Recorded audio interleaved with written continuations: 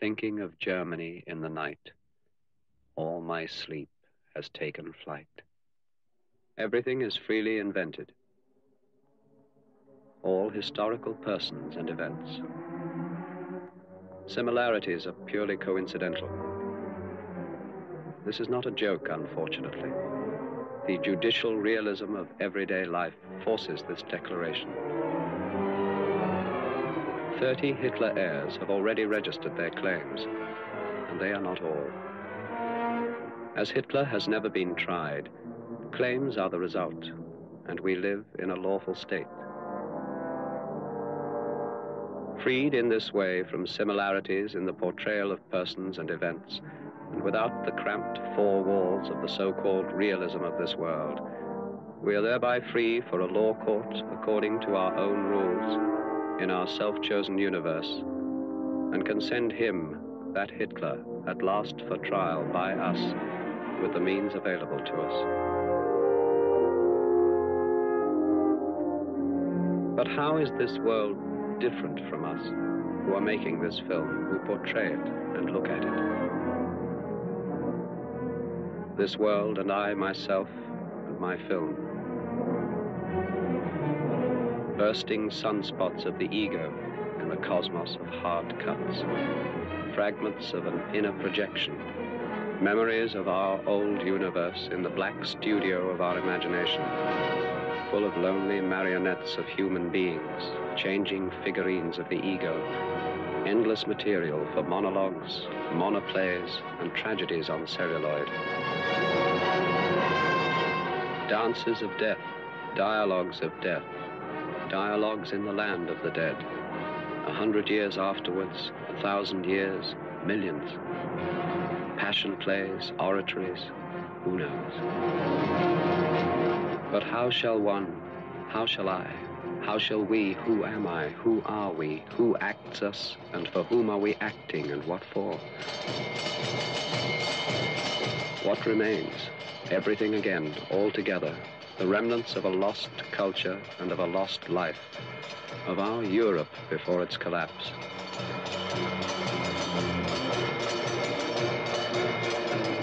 A farewell to the Occident. Subspecie eternitatis and everything on film, our new chance. The story of the death of the old lights from which we lived, and our culture a distant song. An artificial light now in the black inside of our film fantasies before our inner eye. The echo of music in our ear growing more and more distant.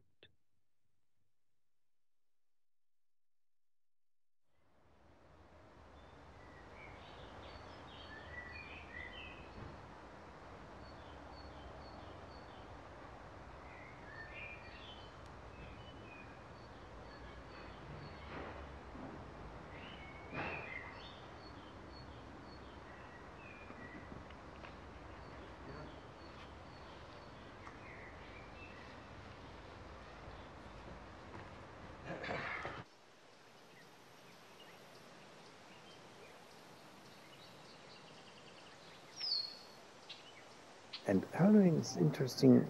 I think he has the music in his works. And Wagner needed the notes and the instruments. But Hölderlin, I think, needs instruments too. The voice, the speaking voice. It's very poor to read it only. To hear his poem read by Heidegger, I prefer to an actor, to a normal actor. Maybe the room, to do it like we did that.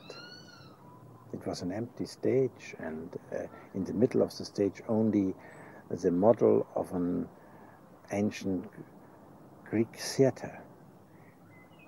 It's because this table here, high like that, we had rebuilt it. It was rebuilt a scenery of Delphi. And that was alone on stage, where she could go around, stay here, stay there, look at it behind. That is very helpful for this poesy. But only with a book, yes, sometimes yes, but normally not. I think it's a note. All this written text of Hölderlin is a note for something else. One should do something with it. But that is different. That's difficult. How? Who? Where?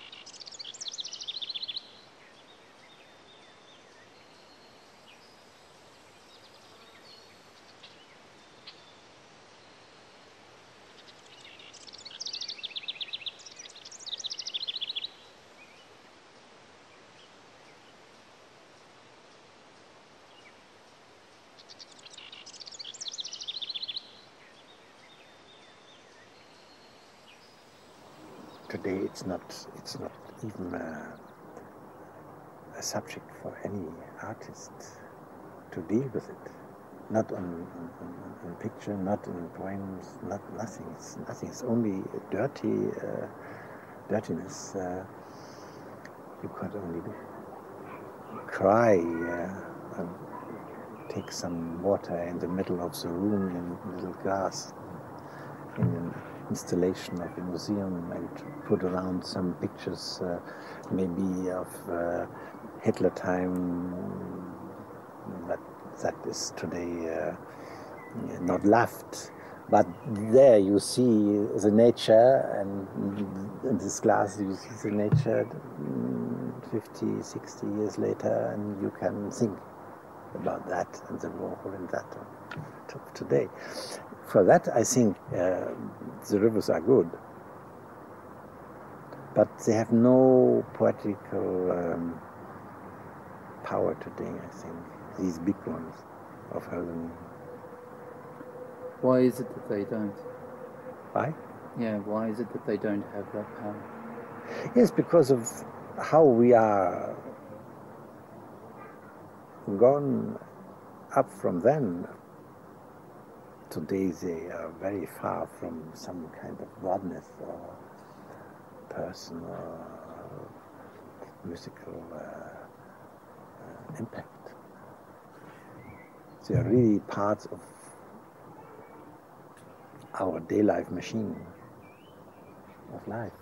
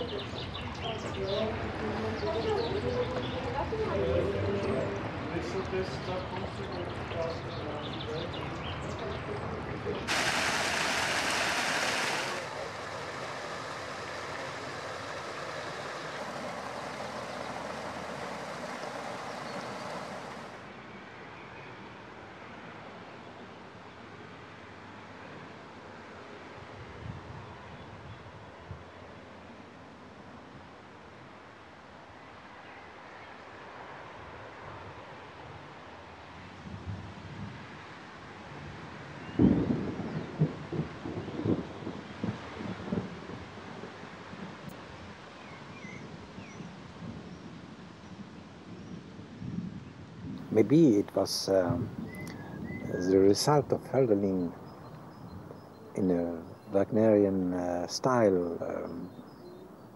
I was not there, I know it only from pictures and films and so. I think it's certain kind of misunderstanding too. I think so. I think it's very lonesome to be there. Maybe very good scenery for a film, for crime scenes or something like that, with love together, but it must be blood and murder in it. So like in Bayreuth on stage, but to have Greek theater in our life, I think the best is on stage like we did, as a little model, not too small, but then very, very precise made, full in light. And if you then hear the words of Hölderlin together with this empty stage and see this piece, this model of Greece, then you have it. You have what he means. But if you rebuild it in our landscape, it cannot happen because it's so different. And of course, if you go there with the poems, Greece, and it will not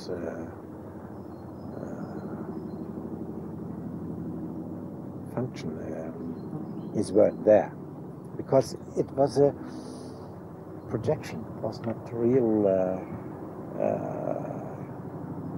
Greece.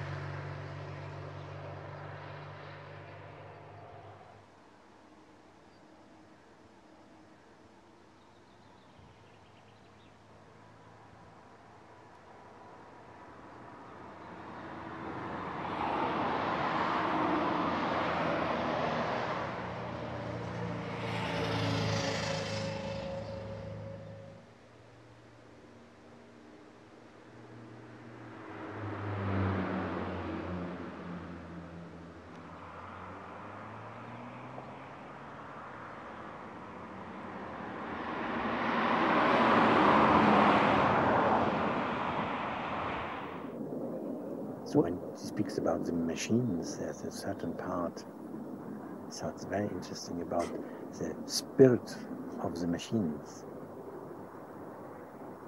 I was just last week in Dresden. I had to speak in front of some students, and so I quoted this part without saying where from and from what time. They could not believe.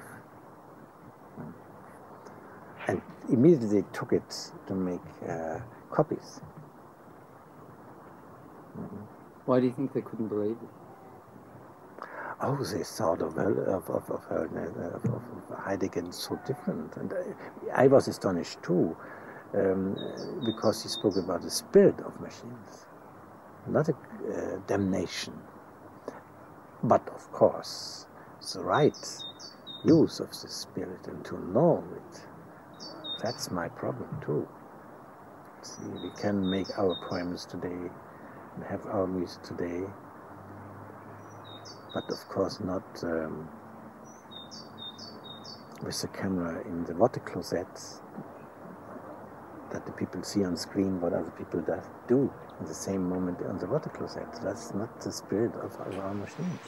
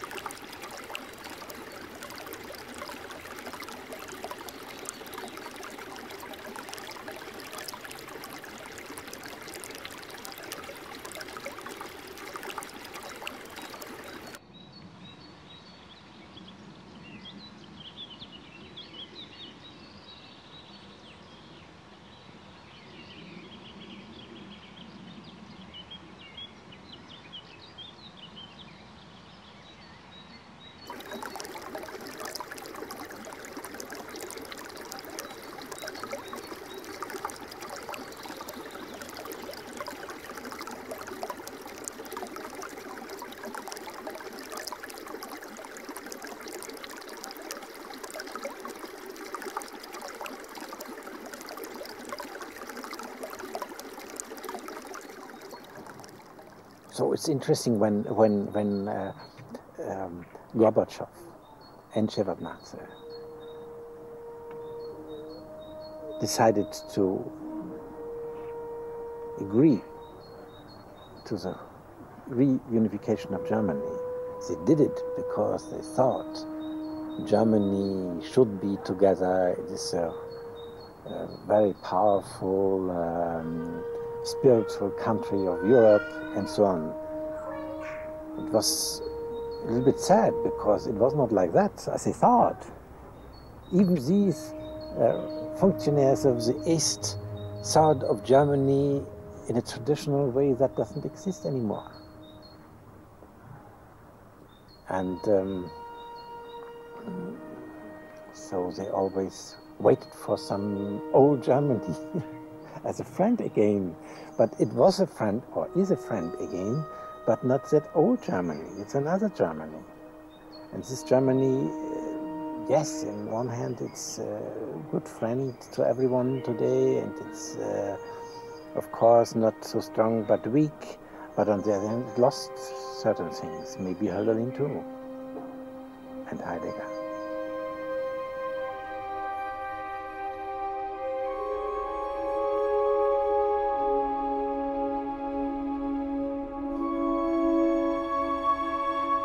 Der Ister. Jetzt komme, Feuer. Begierig sind wir zu schauen den Tag, und wenn die Prüfung ist durch die Knie gegangen, mag einer spüren das Waldgeschrei. Wir singen aber vom Indus her, fern angekommen und vom Alpheus. Lange haben das Schickliche wir gesucht, nicht ohne Schwingen mag zum nächsten einer greifen geradezu und kommen auf die andere Seite. Hier aber wollen wir bauen, denn Ströme machen urbar das Land. Wenn nämlich die Kräuter wachsen und an denselben gehen im Sommer zu trinken die Tiere, so gehen auch Menschen daran. Man nennt aber diesen den Ister. Schön wohnt er. Es brennet der Säulen Laub und reget sich. Wild stehen sie aufgerichtet untereinander. Darob ein zweites Maß springt vor von Felsen das Dach. So wundert mich nicht, dass er den Herkules zu Gaste geladen, fernglänzend am Olympos drunten, da der, sich Schatten zu suchen, vom heißen Isthmos kam. Denn voll des Mutes waren daselbst sie. Es bedarf aber der Geister wegen der Kühlung auch. Darum zog jener lieber an die Wasserquellen hierher und gelben Ufer, hochduftend oben und schwarz vom Fichtenwald, wo in den Tiefen ein Jäger gern lustwandelt mittags und Wachstum hörbar ist an harzigen Bäumen des Isters. Der scheinet aber fast rückwärts zu gehen, und ich mein, er müsse kommen von Osten. Vieles wäre zu sagen davon. Und warum hängt er an den Bergen grad? Der andere, der Rhein, ist seitwärts hinweggegangen. Umsonst nicht gehen im Trocknen die Ströme, aber wie? Sie sollen nämlich zur Sprache sein. Ein Zeichen braucht es, nichts anderes, schlecht und recht, damit es Sonn und Mond trag im Gemüt, untrennbar und fortgeht Tag und Nacht auch, und die Himmlischen warm sich fühlen aneinander. Darum sind jene auch die Freude des Höchsten. Denn wie käme er sonst herunter? Und wie herthagrün sind sie die Kinder des Himmels. Aber allzu geduldig scheint der mir, nicht freier und fast zu spotten. Nämlich wenn angehen soll der Tag in der Jugend, wo er zu wachsen anfängt, es treibet ein anderer da hoch schon die Pracht, und füllen gleich in den Zaun knirscht er, und weithin hören das Treiben die Lüfte, ist der betrübt. Es brauchet aber Stiche, der Fels, und Furchen, die Erde. Unwirtbar wär es ohne Weile. Was aber jener tuet, der Strom, weiß niemand.